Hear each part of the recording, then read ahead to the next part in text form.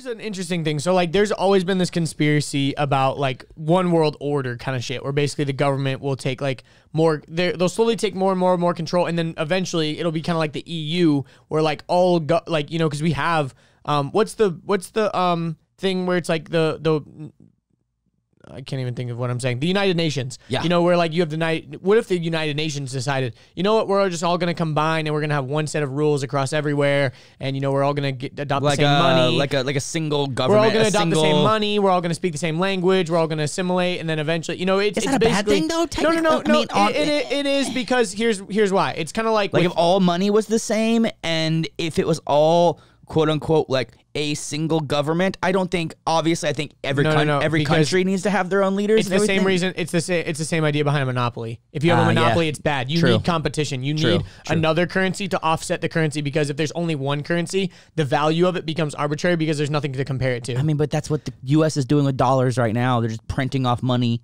Doesn't mean anything. No, but exactly. But then there's other currencies that we can trade against, that we can show why the dollar is declining or inclining. But then there's like the Aussie dollar, which is like worth 13 cents or some shit right now. Okay, but that's not the point that I'm making. The point that I'm making is like, for example, right now, a lot of places are doing cashless because of the spread of COVID-19. Yep. So if you have germs on money, we know that money is a hotspot for germs because it's literally being spread by your hands. It's fucking disgusting. And it's covered in germs. Like if you count money or something, you don't want to be touching your face right after. So the thing is, a lot of places are going cashless.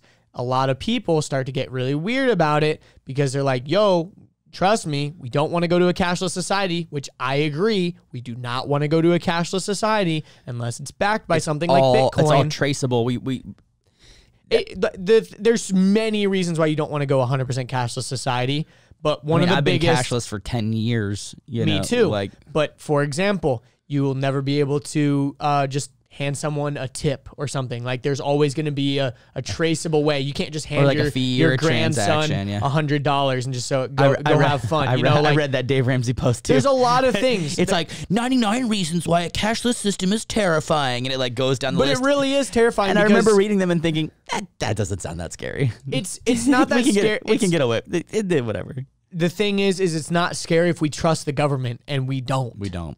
It's only not scary if we don't. That's why I like the idea of a Bitcoin. It's decentralized. This isn't really the point I'm trying to make. The point I'm trying to make is, if we're seeing this trend, people are going, oh, look, everyone's going cashless, and we're soon going to realize that what's the point of cash? Why do we need to have cash?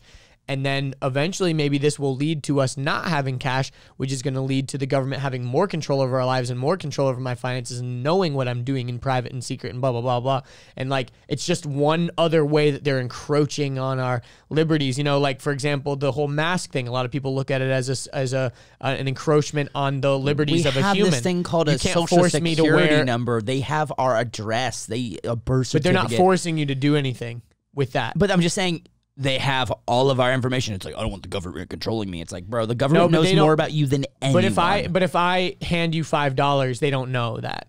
But if I send you a $5 on Venmo, they could trace that, and they could say, you didn't pay taxes on that $5 that's income that Richard needed to pay, like blah, blah, blah, blah, you know. Kill me. Because tax, right. I mean, whether you believe this or not, like some people are like taxation is theft kind of shit, which I mean, I vibe with that. It kind of is. Like the government should figure out a way. The government should figure out a way to make money on its own. Like the fact that it just exists and only like, there's, I mean, this is a huge rabbit hole, but basically it's like, if you want to go down the path of conspiracies, right now is a great time for it because there's just so many weird things happening, and you can trace it back. Not a great time. You might lose your fucking mind and end up in a psych ward. That's what I mean. Is like it's a terrible time to go down it. It's a good time for conspiracies to start. Like it's a great time when conspiracies start. And we're also in the age of misinformation. We're also coming up on an election where other countries are intentionally injecting misinformation into our systems to cause more distrust and more chaos. And alternative facts. That's a hilarious. You mean lies? Cool.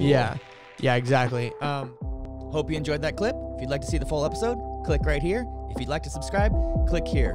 If you'd like more clips, we got 2 more right over here.